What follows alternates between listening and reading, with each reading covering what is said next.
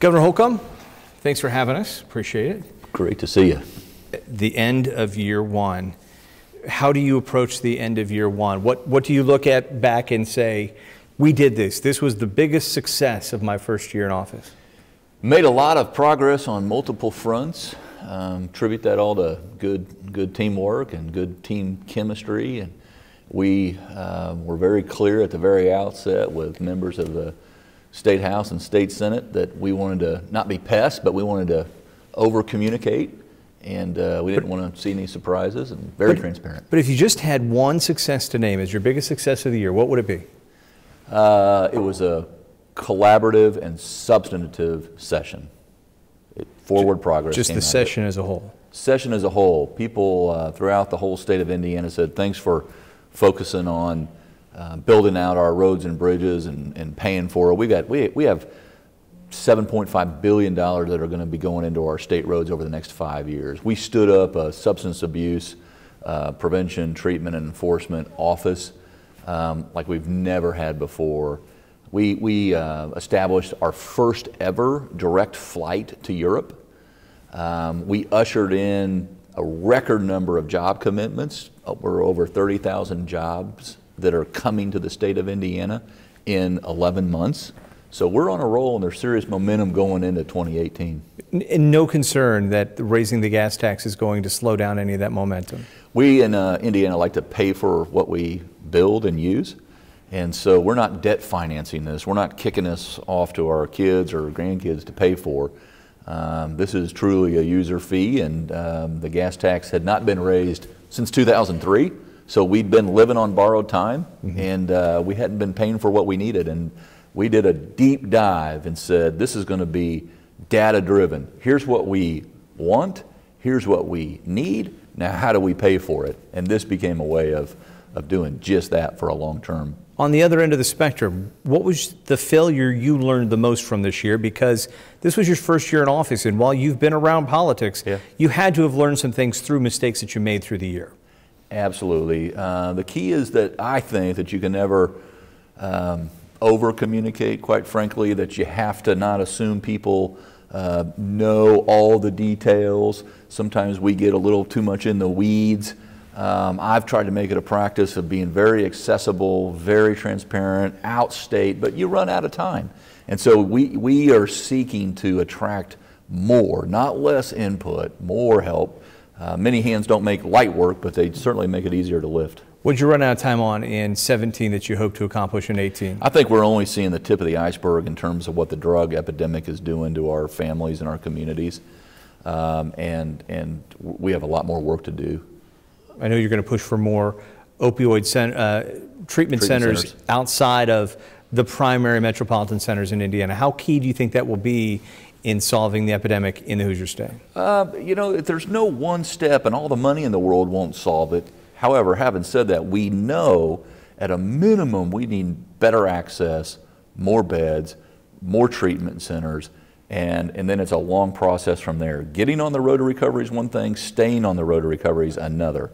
Can forcing doctors to sign up to forcibly be forced to sign legal documents to inform the state that they're prescribing opioids, is that a way of slowing the epidemic at all at this point? We have an inspect program where we're now going to require doctors to view that and to know who's getting what. We absolutely have to restrict the amount of painkillers that are going into the system. We had over 230 million prescriptions last year, enough for every adult for a month. Quite frankly, there is just simply too many painkillers in the flow or in the system right now. And so absolutely we got to dial that back. We have to have Kentucky has a 3-day period, Indiana has a 7-day period of getting that first prescription filled. Those are steps in the right direction, but we need to continue to make sure we have the right data, the data's fresh, the data is accurate, so that we're not wasting resources or as this epidemic morphs, it's fentanyl over here and meth over here and spice and heroin. We got to know where that is so that we can establish these treatment centers closest to the folks. Another substance that's being talked about is alcohol and Sunday alcohol sales. Do you support allowing Sunday alcohol sales in I support Indiana? modernizing our alcohol laws in the state of Indiana. It's not part of my agenda. I've been very focused and disciplined and have established very good relations with both the House leadership and members and the Senate leadership and members. And this will be carried, not just the conversation, but there will be bills carried, and I'll look at what comes to my desk. I got a pen. I'll use it. Some people may be shocked that Indiana doesn't allow Sunday alcohol sales because so many states and so many counties in different states have voted to allow blue laws to expire. You know, the more I've researched it and looked around the country, it's truly a hodgepodge. Almost no state is a mirror image of another, and we have all evolved. We share some similarities in terms of tiers, but in terms of the regulatory environment, the distribution, and the sale on different days, different facilities, it's different all around the country. Our one thing is clear: our legislature, and I'll give credit to both sides of the aisle. Our legislature has become data-driven. And we'll make some advancement this year. I'm pretty confident. You talk about having your pen, being ready to use it. The legislature's got to deal with the situation with the DNR and the firearms restrictions on state lands that they thought they had fixed from one year to the next, and now there's a push to try to fix it this year.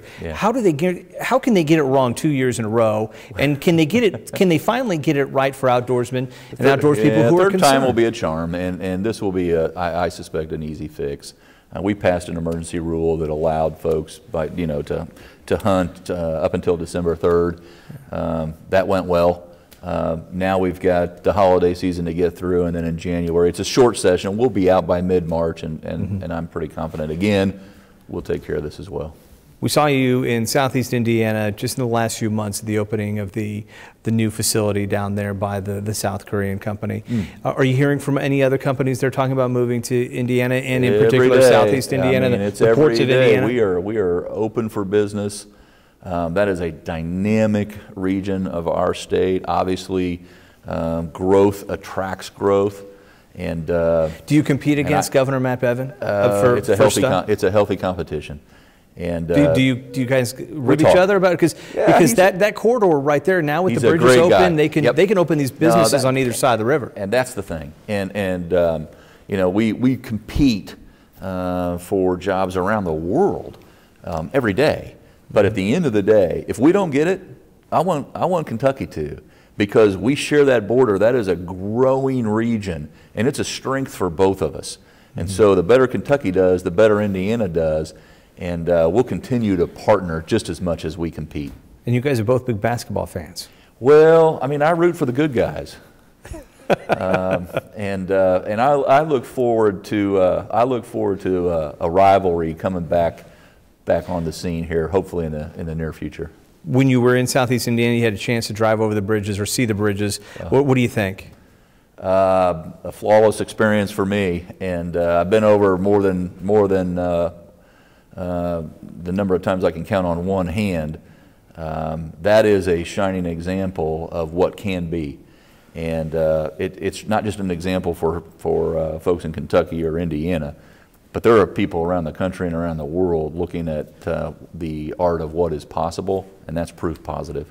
Your two predecessors were very involved in it, really Mitch Daniels more than Mike Pence, but Mike Pence at the tail end of it. You're following in his footsteps here. What is the thing about Mike Pence that you're the most similar to that people that didn't miss a beat when you took over after he left to go to D.C. and you were elected? I think we both try to maintain a sunny disposition. I think we're both in a good mood, and we see the good in people, and seek to work with others. What are you the most different at?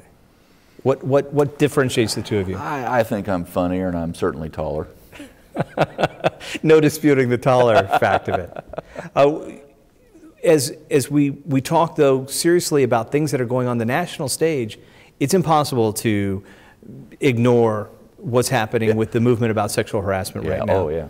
I was going to say, I try to ignore outside of my lane, but you're right, and I think if there's any silver lining on this front, it is that there's strength in numbers, and the more folks that we learn about seemingly every day, unfortunately, who have been hurt or have been victimized. I'm glad they're stepping forward, and I'm glad their voices are being heard, and I'm rooting for justice to prevail.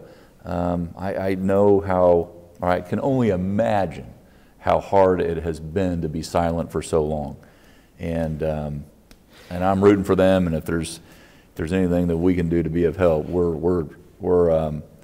we have something that we're known for, and that's our Hoosier hospitality, and we always run to help, not away from it, on this front as well.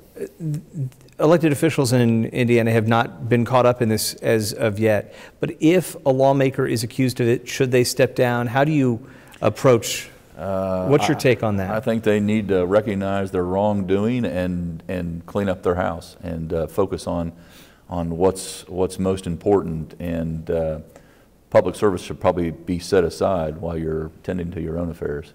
Okay. Last question for you. We fast forward to December 2018.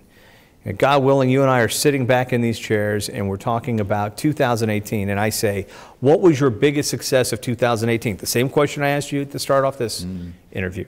What will be your biggest success in 2018? And you can't say the overall session.